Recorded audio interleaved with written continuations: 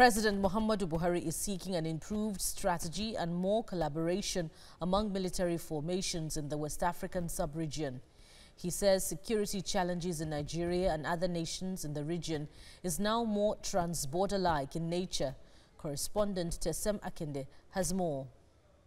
Commander of the Federal Republic. President Muhammadu Buhari arrives in Juma Hall at the Armed Forces Command and Staff College in Jaji, Kaduna State. The day's gathering is for the graduation of these officers of Senior Course 41 at the college. Land, air and maritime warfare are critical areas of focus in the curriculum. The course is designed to equip middle-level officers with tactical and operational expertise in line with contemporary security challenges. On this day, they are to be conferred the award of Past Staff Course (PSC) and also awarded a master's degree in International Affairs and Defense Studies. With this qualification, we are confident that you are now fully equipped to cope with most challenges that you are bound to face as you progress in your career.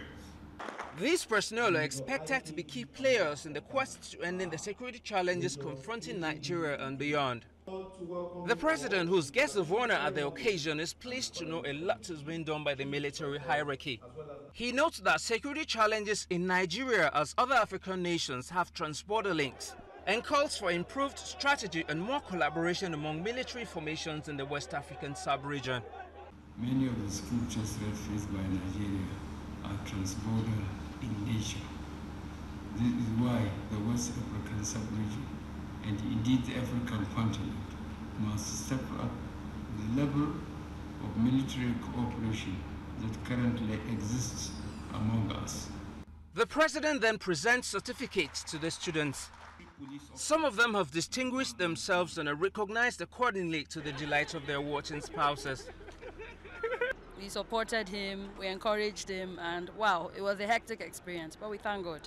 And I would say kudos to military wives. We really deserve the award, but to the glory of God, it ended in praise, and we are grateful. 210 of the students resumed here on 18th August last year, but 2 of them were withdrawn for misconduct, while 1 died.